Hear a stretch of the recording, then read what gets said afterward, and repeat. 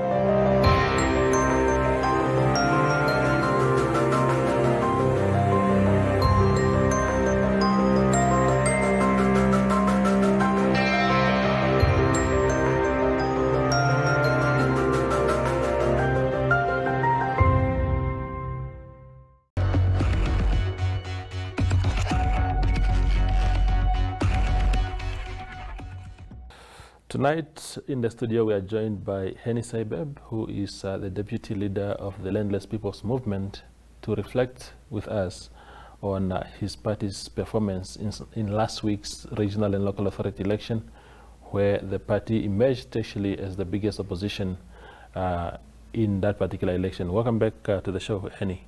Thanks, and I'm very much humbled and honored to be here today. Yeah, indeed.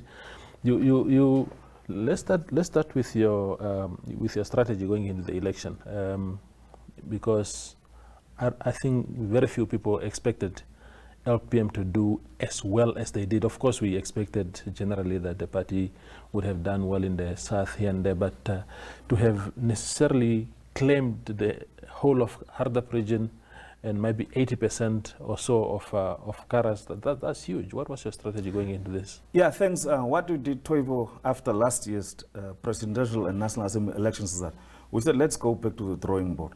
Remember, our party was only a year old that time. Now it's only 2 years old. So what we did was we went back and then looked at what are the strengths, the weaknesses, the opportunities, and the threats that the party is facing. Because you must understand that the new political players also emerged. And especially for the regional council, local authority elections, we assumed that there will be a lot of associations, the ratepayers associations, etc. So we went back to the drawing board and we designed a strategy. For example, when we first started, especially in Hardap region, I remember myself and Bernardo Swarbo in 2017, 2018, when we had meetings there, we could only get 100 or 150. But what the Hardap regional people, more especially Marendal, did, which I must applaud them, is that with the latest meeting that they had, the stadium was so full, we were also overwhelmed.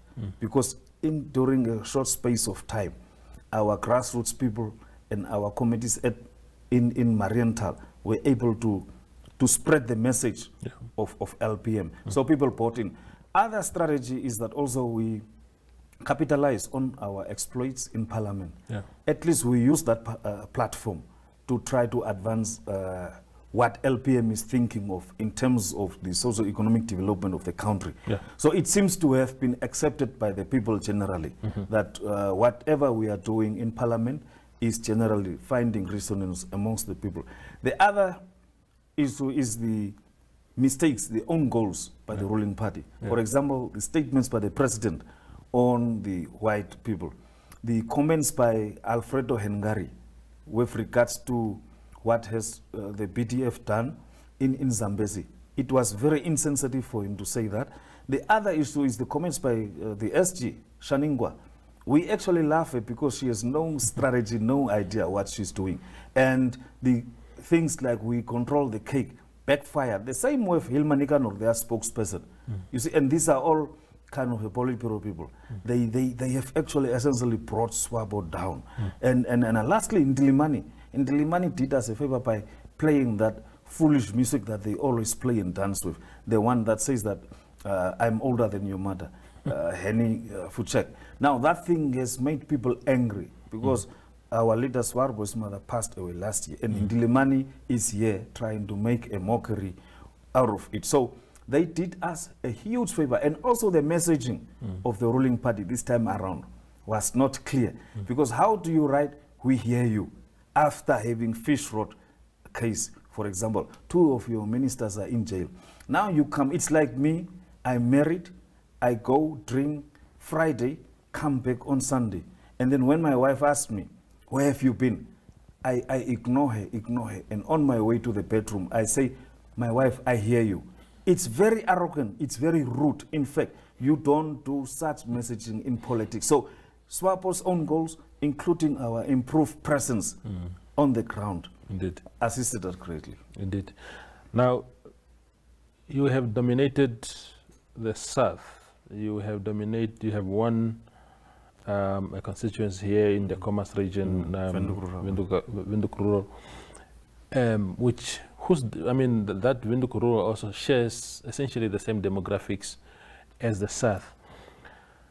How do you make LPM a more national party than a Southern-based party or a party that attracts a particular ethnicity? How do you move from there now to say, okay, we have now captured the South, we are now going to spread northward, eastward, to westward like that? If you look at, I think it's a misanalysis. If you look at, especially since independence, we have scored one of the highest local authority seats and also the regional councils. Yes. Now, if you look at Okakarara, for example, we never had a presence there. Yes. We have a seat. In Ocho, we have a seat. That's now Kunene. In Korikas, we have a seat. You're a Kunene guy yourself. Yes, and if you go to Wetfley, we have a seat. Leonardville, Hobapes, Swakopmund, Wolfies Bay, and so on. So our spread is wide. It's only that when you are marketing a product, it might not be well accepted at this particular point in a particular area. Yeah. But over time, it develops. So the misconception, look, previously, when Hilma Nikanor was the constituency councillor of Keetmanshoop Urban, and David Boyce and the others, SWAPO used to get 100% in Karas. Now, why is it wrong? Because of the lack of development, the arrogance of the ruling party, and the insults that President Hage Geingob used to give to people. If these same people who were voting 100% for SWAPO turned against SWAPO now they are voting a new political formation called LPM. Yeah. I don't think that is anything to do with ethnic politics. Simply, when they were voting Hilma Nikanor for 10, 15 years, it was fine. Yeah. But now suddenly, because they are now voting LPM, it's wrong. It's the same with IPC, for example, if you look at it. How come they did not win overall? South or Kunene and so on. Yeah. How come they only won, let's say in Oranjemund, for example, or Walvis Bay, but with a specific. So now, and SWAPO, how come it was rejected everywhere? Let's go to Kunene. If you look at PDM and UDF, last 5 years ago, SWAPO was ruling in Korikas. But today they lost to UDF. Yeah. So I think the Namibians are becoming more aware, not only of the external political environment that plays itself out here, in terms of politics, economics, socio-economic issues. They are becoming aware. Globalization is also taking root, and people are moving away increasingly from SWAPO because of corruption. They must address corruption, lack of leadership also that you find in the ruling party and elsewhere. So people have begun to move away. Look at Omaheke. Nuto regained the constituencies that SWAPO was governing from. So if you want to analyze like that, it becomes not only dangerous because you have to apply it to all. Why did SWAPO only won also? But that's exactly what I was going to ask. That's exactly what I was going to ask you now, to say SWAPO has been driven northwards. Yes. Are those voters not as affected as others elsewhere in the country that they continue to vote for SWAPO? Or what is your analysis of that situation? I think over there it's SWAPO has been selling the idea that they are the liberation movement, that they are the only heirs to the throne. And they have been using Harambe food, pensions and others to suppress people there.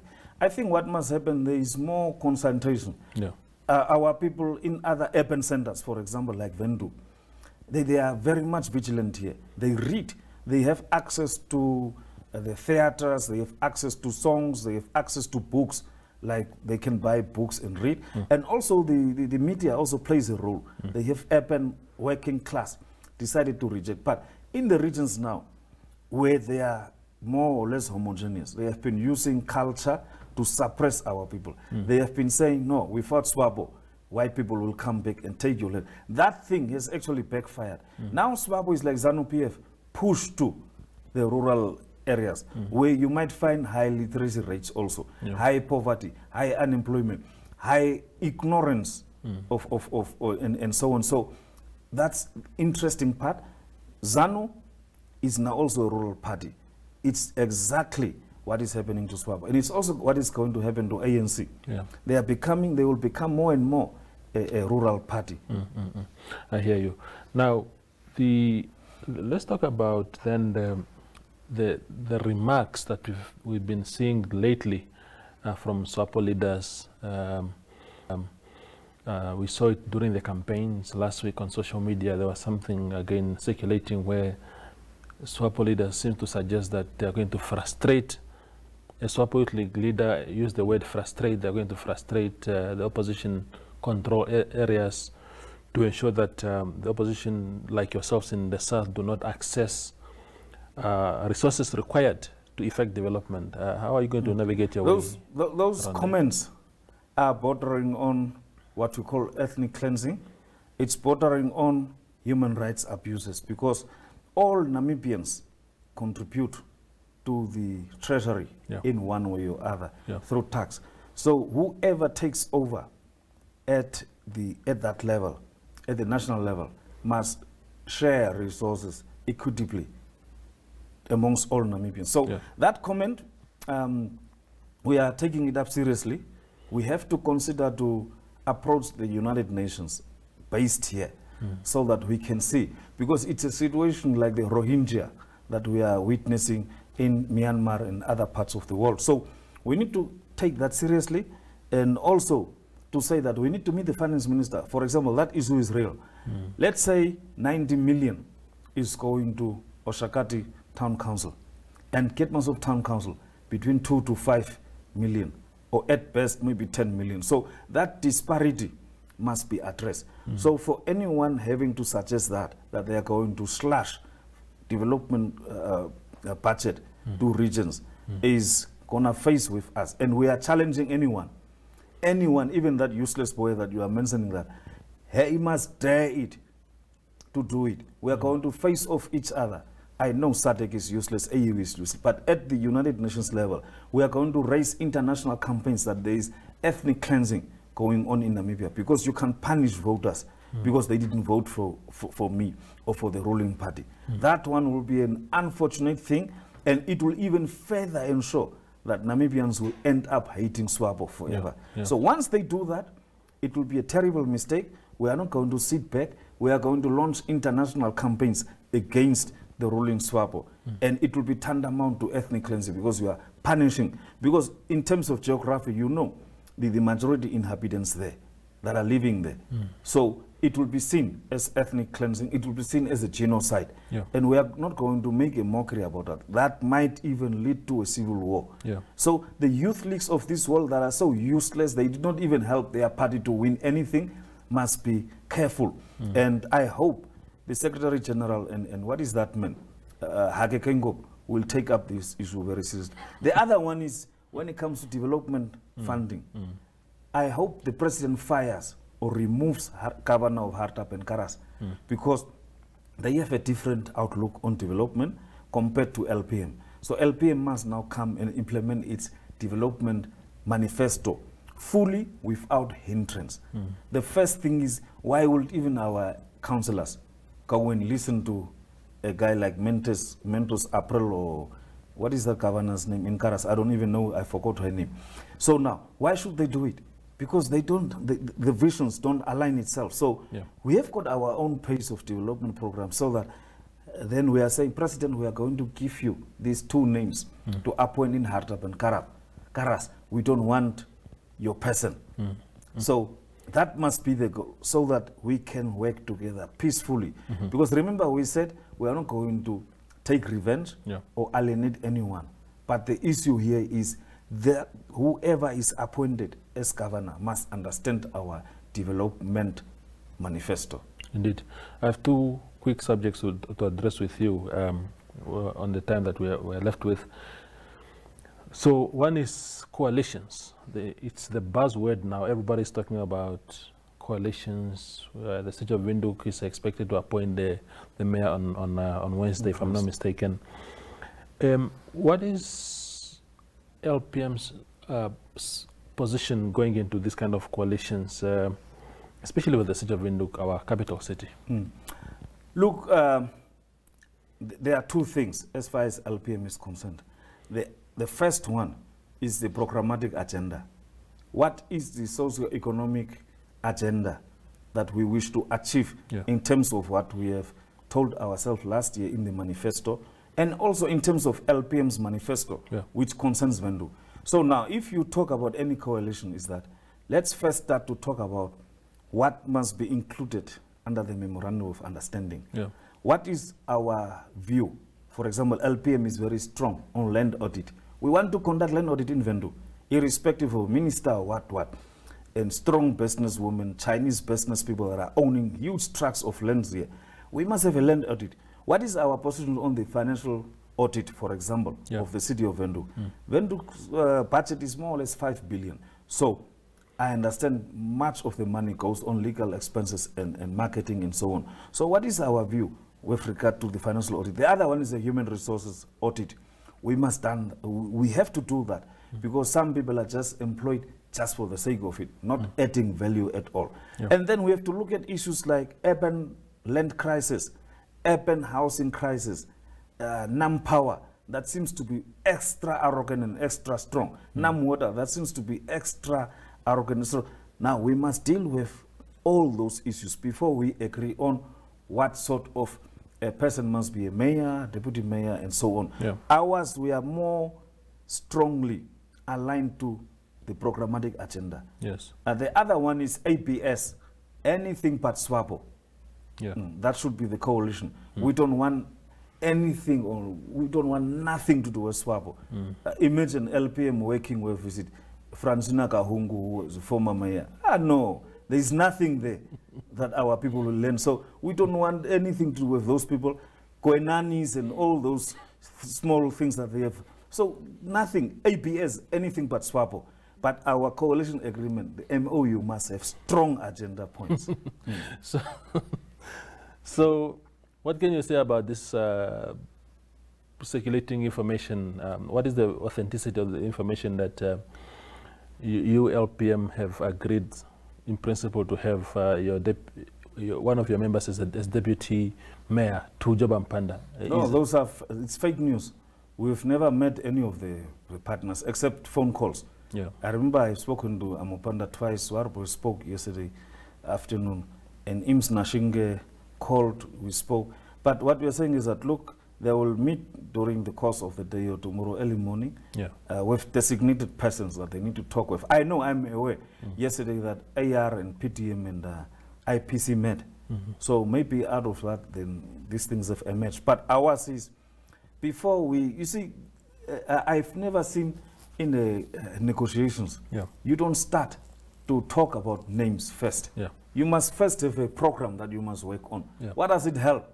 You don't have any program.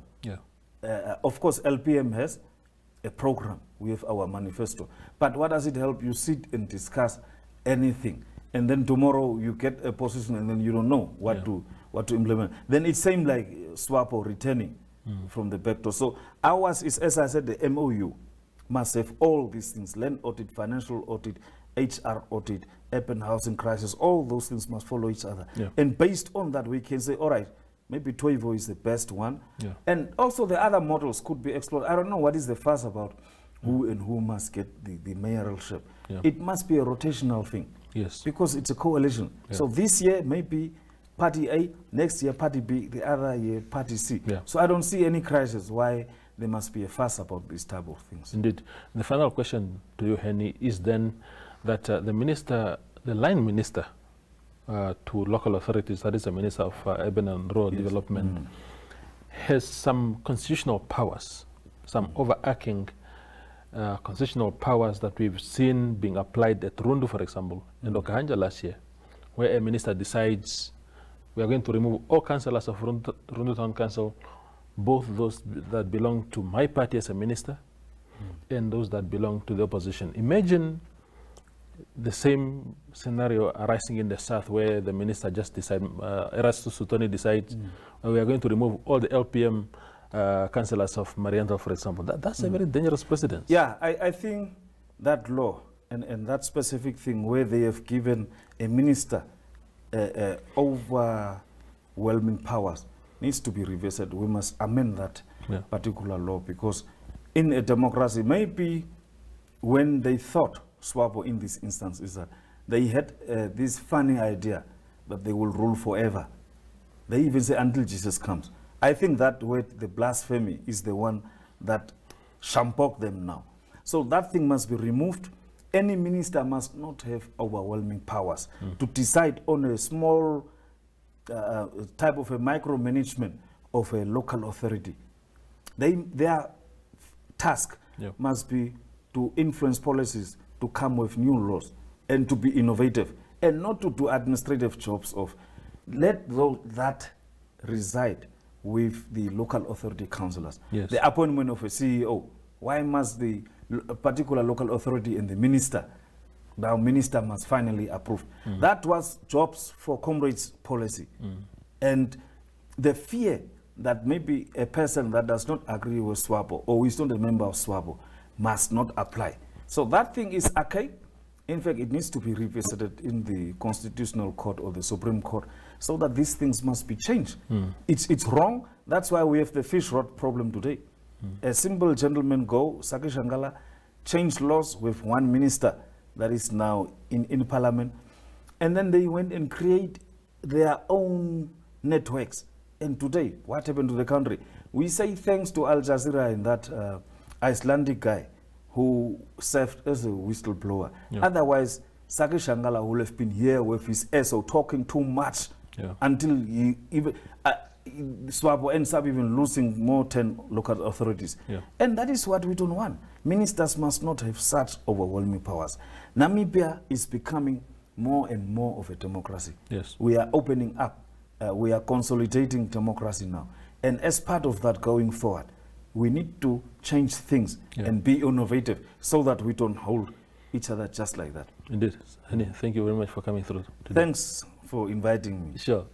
That's Henny Seibeb is the deputy leader of the Landless People's Movement, of course, reflecting on his party's amazing performance in this election, where the party has officially won 11 constituencies and might win another one, depending on, of course, how the Mariental rural constituency results will go. But otherwise, thank you for watching and good night.